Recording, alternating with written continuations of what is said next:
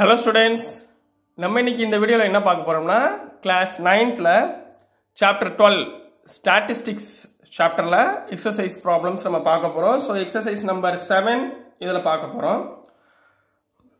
So as usual சொல்றதுனா statisticsல questions கொஞ்சம் பெருசா இருக்கறதால நோட்ல எழுதி இருக்கேன். question மட்டும் நோட்ல எழுதி இருக்கேன். ஆன்சரை உங்களுக்கு போர்ட்ல எக்ஸ்பிளைன் பண்றேன். சரிங்களா? So, the runs scored by two teams A and B on the first 60 balls. மொதல் 60 பால்ல ரெண்டு கிரிக்கெட் டீம் இருக்கு ஸ்கோர் பண்ணிருக்காங்க. எவ்வளவு ஸ்கோர் பண்ணிருக்காங்க? in a cricket match as follows. ஒரு டேபுலர் காலம் கொடுத்திருக்காங்க. சரிங்களா? இப்போ நம்பர் ஆஃப் பால்ஸ் ஃபேஸ் வந்து 1 to 6 பால்ஸ். டீம் A வந்து எவ்வளவு ரன் எடுத்திருக்குனா 2 ரன்ஸ் எடுத்திருக்கு. டீம் B 5 ரன்ஸ் எடுத்திருக்கு. நெக்ஸ்ட் 7 to 12 னா டீம் A 1 ரன் எடுத்திருக்கு. டீம் B 6 ரன்ஸ் எடுத்திருக்கு. இந்த மாதிரி ஒரு டேட்டா கொடுத்திருக்காங்க. அதுக்கு அப்புறம் என்ன ஃபைண்ட் பண்ண சொல்லிருக்காங்கன்னா represent the data of both the teams on the same graph by frequency polygon அவ்வளவுதான் கேட்டிருக்காங்க. இந்த டேட்டாவை நீங்க என்ன பண்ண போறீங்க ஒரு கிராஃப்ல வரைய போறீங்க.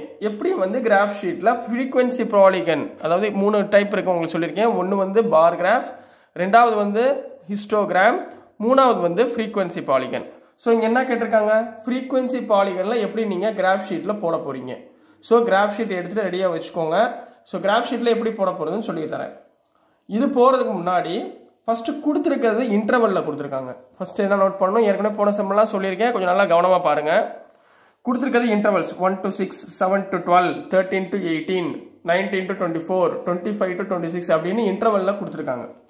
இந்த இன்டர்வல் மோல கண்டினியூஸா அப்படினு செக் பண்ணனும். சரிங்களா? இது ஃபர்ஸ்ட் டேர்ம்.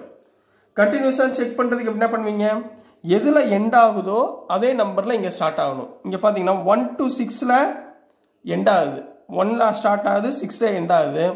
ஆனா இங்க என்ன ஆகணும்? 6ல ஸ்டார்ட் ஆகணும். பட் இங்க என்ன பண்ணிட்டாங்க? 7ல ஸ்டார்ட் ஆகுது. சோ ஒரு நம்பர் எக்ஸ்ட்ராவா ஸ்டார்ட் ஆகுது.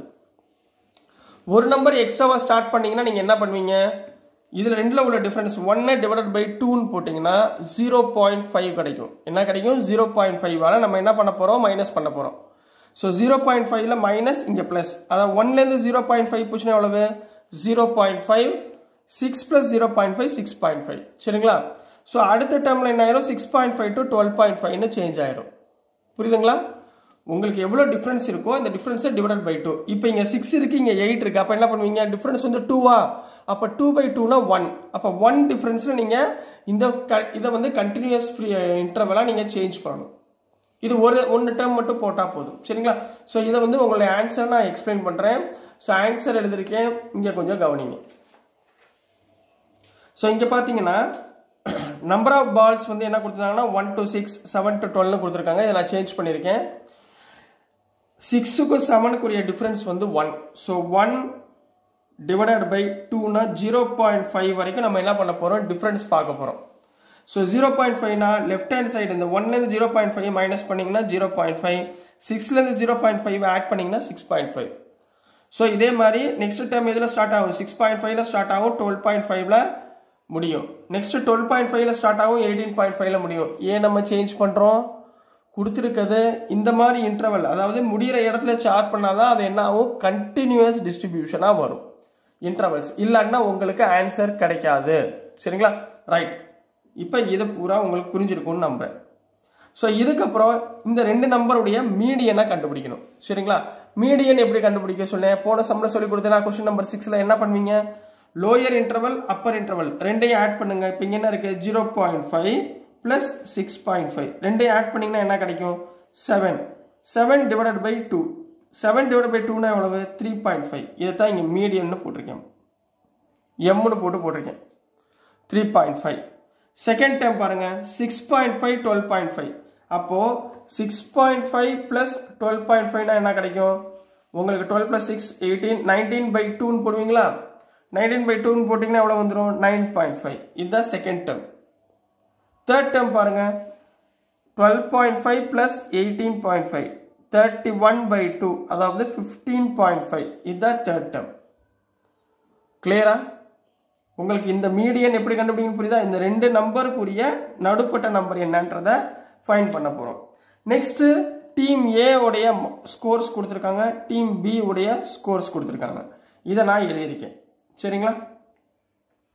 ஸோ நெக்ஸ்ட் நம்ம இதை வச்சுக்கிட்டு ஒரு ஃப்ரீக்வன்சி பாலிகன் கிராஃபை நம்ம வரைய போகிறோம் ரெண்டு இதுக்கு, அதாவது டீம் ஏக்கு டீம் பிக்கு ரெண்டு இதுக்கும் சேர்ந்தாப்புல நம்ம வரைய போகிறோம். ஸோ எப்படின்றத கொஞ்சம் நல்லா கவனிங்க.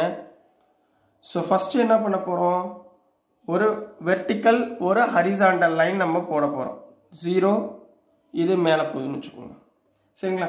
இங்கே வந்து நம்ம ரன்ஸ் பார்த்துக்குவோம். ரன்ஸோட அதிகபட்ச ரன்ஸ் 10, குறைந்தபட்சம் 1. ஸோ நான் இதில் 1 ஸ்டார்ட் பண்ணுறேன். 1 2 3 4 5 6 7 8 9 10. இங்கே 10 இது நான் போட்டுக்கிறேன். அதே மாதிரி இங்கே ஃப்ரீக்வன்சி 3.5ல ஸ்டார்ட் ஆகுது, 57.5ல முடியுது. ஸோ மொதல் 3.5, next 9.5, next 15.5, next 21.5, next 27.5, next 33.5, next 39.5, next 45.5, next 51.5 and last one 57.5. இது வரைக்கும் நான் எழுதிக்கிறேன். உங்களுக்கு கிராஃப் தெரியுதா? 57.5 வரைக்கும் உங்களுக்கு எழுதிக்கிறேன். ஸோ இதில் நம்ம வந்து என்ன பண்ண போகிறோம்னா இந்த டோட்டல் நம்பர் ஆஃப் மார்க்ஸை நம்ம அப்ளை பண்ண போகிறோம். அதாவது நான் ஸ்கோர்ஸை 3.5னா எவ்வளவு, டீம் ஏ வந்து 2, டீம் ஏக்கு நான் பிளாக் யூஸ் பண்ணுறேன், டீம் பிக்கு ப்ளூ யூஸ் பண்ண போகிறேன். சரிங்களா? 3.5க்கு 2 இங்கே டாட், ஃப்ரீக்வன்சி பாலிகனில் நம்ம போட போகிறோம், ஞாபகத்தில் வச்சுக்கோங்க. நெக்ஸ்ட் 9.5 வந்து 1, 1க்கு நேராக நீங்கள் டாட் வச்சுக்கோங்க.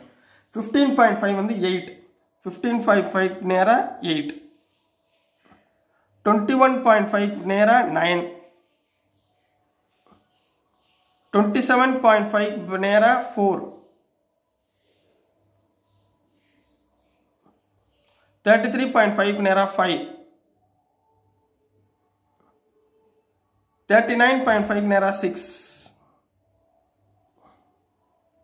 45.5 நேராக 10, 51.5 நேராக 6, 57.5 நேராக 2.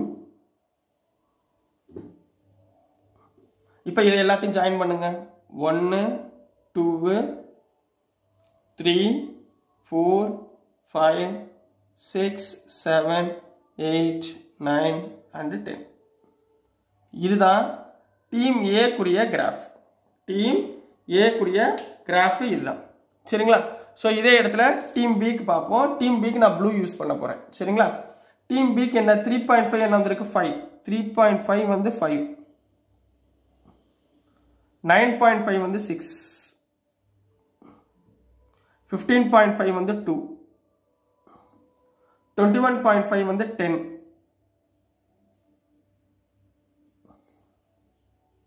27.5 வந்து 5, 33.5 வந்து 6, 39.5 வந்து 3, 45.5 வந்து 4, 51.5 வந்து 8, 57.5 வந்து 10. இப்போ இதை பூரா ஜாயின் பண்ணுங்க.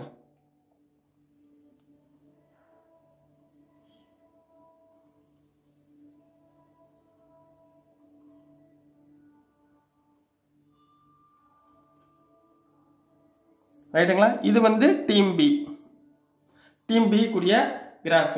So team A and team B ரெண்டா நம்ம என்ன பண்ணிட்டோம், செப்பரேட் பண்ணி உங்களுக்கு வரக்கூடிய ஃப்ரீக்வன்சி பாலிகனுடைய கிராஃபை நம்ம ரெப்ரசன்ட் பண்ணி கொடுத்தாச்சு. சரிங்களா? இதுதான் கொஸ்டின் நம்பர் 7க்குரிய கிளியர் ஆன்சர்.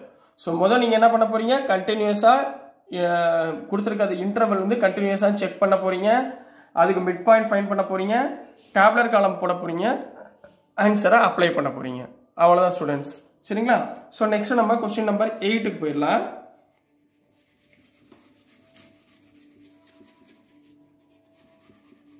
நீங்க கண்டினியூஸ் டிஸ்ட்ரிபியூஷன் அந்த இன்டர்வல் மட்டும் எடுக்கிறத நல்லா கத்துக்கோங்க. உங்களுக்கு இதுல அப்படியே உங்களுக்கு 5 மார்க்ஸ் மனப்பாடம் மட்டும் பண்ணாதீங்க. சரிங்களா? மனப்பாடம் பண்ண தேவையில்லை, அவசியமே கிடையாது. எந்த ஒரு மேக்ஸ் சம்மையுமே மனப்பாடம் பண்ணாதீங்க. கொஞ்சம் புரிஞ்சிட்டிங்கன்னா நீங்கள் தான் மேக்ஸ் ஜீனியஸ். சரிங்களா? ஸோ இன்னும் ஒரி பண்ணியாதீங்க, ஈஸியாக எல்லாமே புரியும். சரிங்களா? ஸோ நெக்ஸ்ட் நம்ம என்ன பண்ண போகிறோம்னா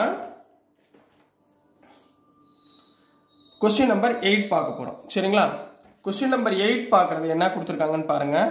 A random survey of the number. A random survey of the number of children of various age groups playing in a park was found as follows. சரிங்களா?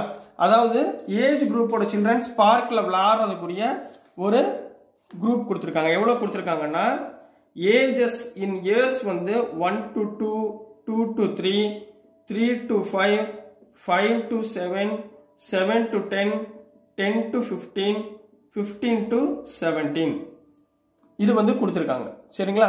ஏஜ் குரூப்ஸ் கொடுத்துருக்காங்க. அப்புறம் நம்பர் ஆஃப் சில்ட்ரன் கொடுத்துருக்காங்க.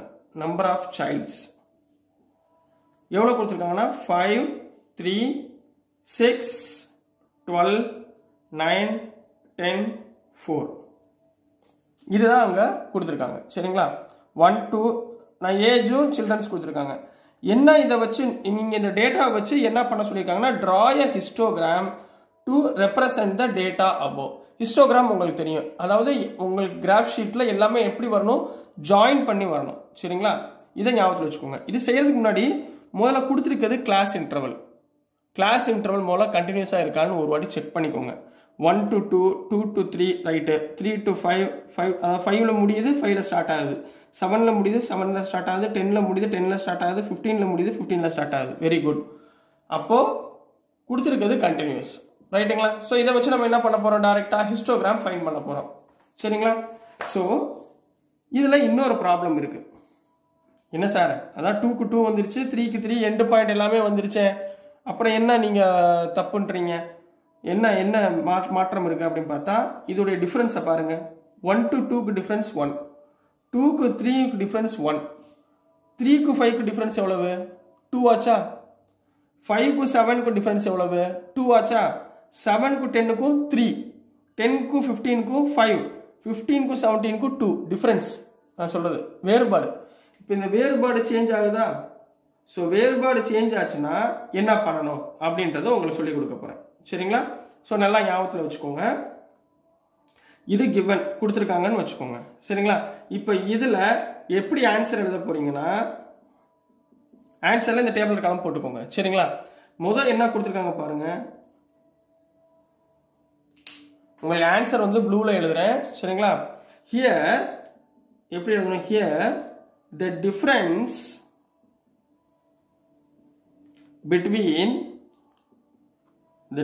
between the class intervals are not same. எப்படி இருக்க, சேமா இல்லை. சேமா இல்லைனாலும் அதை என்ன சொல்லுவோம், so the given data is discontinuous. சரிங்களா? so the given data is discontinuous. நீங்க அது இன்டர்வல்ல உள்ளது உங்களுக்கு ஈக்குவலா இல்லைனாலும், அதாவது இதோட டிஃபரன்ஸ் ஈக்குவலா இல்லைனாலும் நம்ம அதை என்ன சொல்லுவோம், டிஸ்கண்டினியூஸா சொல்லுவோம். சரிங்களா? அதை ஞாபகத்தில் வச்சுக்கோங்க. சரி, இப்போ இங்க இடத்துல டேபிள் போட்டுருங்க.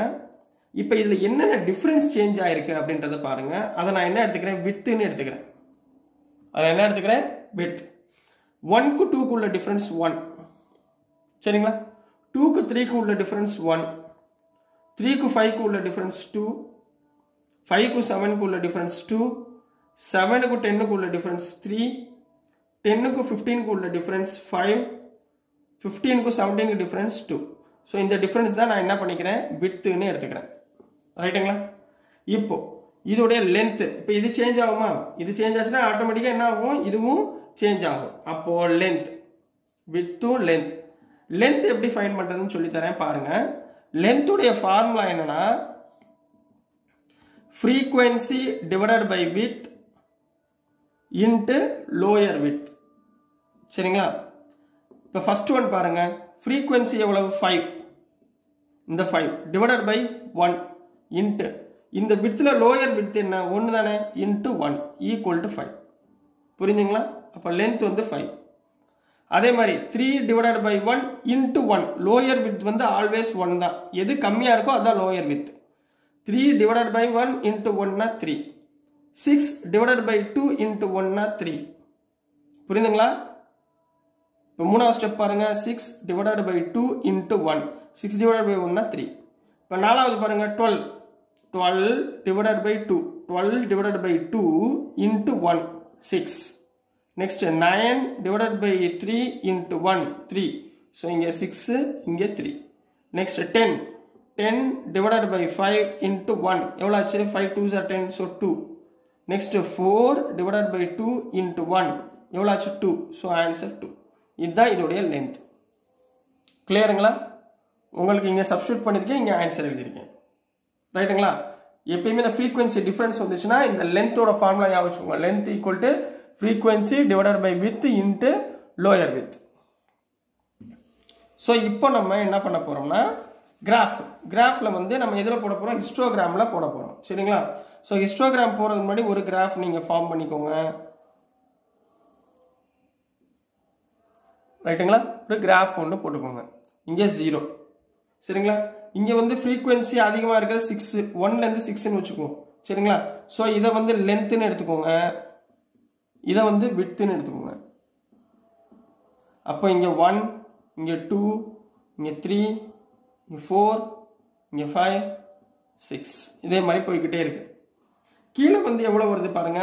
இந்த widthோட டோட்டல் என்ன வருது பாருங்க. இந்த widthோட டோட்டல். இந்த widthோட டோட்டல் எவ்வளவு வருது பாருங்க. 1 plus 1 2, 2 plus 2 4, 4 plus 2 6, 6 plus 3 9, 9 plus 2 9 plus 2 எவ்வளவு? 11, 11 plus 5 16. சோ கீழ உள்ளதுல நம்ம எது வரைக்கும் போட போறோம்? 1 2 3 4 5 6 7 8 9 10 11 12 13 14 15 16 17 வரைக்கும் போட்டுக்கோங்க. இது வரைக்கும் போட்டுக்கோங்க. 17 வரைக்கும் சப்ஸ்டிட்யூட் பண்ணிக்கோங்க. சரிங்களா? சோ இப்போ கிராஃப் ஷீட்ல இந்த மாதிரி அப்ளை பண்ணிட்டு ஃபர்ஸ்ட் இங்க பாத்தீங்களா 1 to 2. சரிங்களா? 1 to 2 எவ்வளவு லெந்த் இருக்கு? 5 இருக்கா? சோ 1 to 2 க்கு நேரா 5.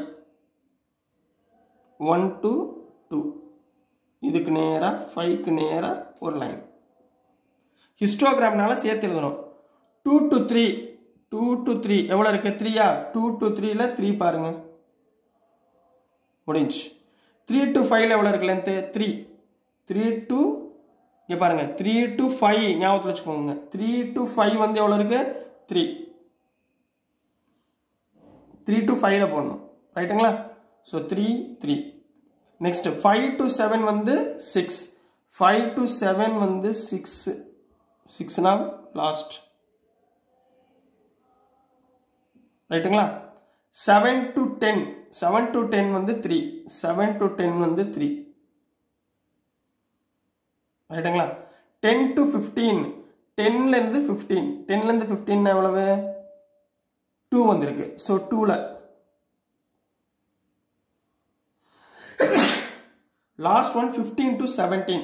15 to 17 எவ்வளவு வந்திருக்கு? 2 வந்திருக்கு. சோ 2 க்கு நேரா இங்க 2, இங்க 2, இங்க 3. சோ இதுதான் அவங்க கொடுத்திருக்கக்கூடிய சம்முடைய ஹிஸ்டோகிராம். ஓகேங்களா ஸ்டூடெண்ட்? ரொம்ப ஈஸி தான். சரிங்களா? இந்த கிளாஸ் இன்டர்வல்ஸ் அந்த டிஃபரன்ஸ் இதை மட்டும் கொஞ்சம் நல்லா செக் பண்ணிக்கோங்க. செக் பண்ணி படிச்சிட்டிங்கன்னா உங்களுக்கு இதுல உள்ள சம் எல்லாமே உங்களுக்கு ஈஸியா கவர் ஆயிரும். இது கொஸ்டின் நம்பர் 8. சரிங்களா? நெக்ஸ்ட் வீடியோல கொஸ்டின் நம்பர் 9 நம்ம பார்க்கலாம். சரிங்களா? Thank you students. உங்களுக்கு வீடியோ பிடிச்சிருந்துச்சுன்னா மறந்துடாம லைக் பண்ணுங்க, ஷேர் பண்ணுங்க, சப்ஸ்கிரைப் பண்ணுங்க ஸ்டூடெண்ட்ஸ். தேங்க்யூ.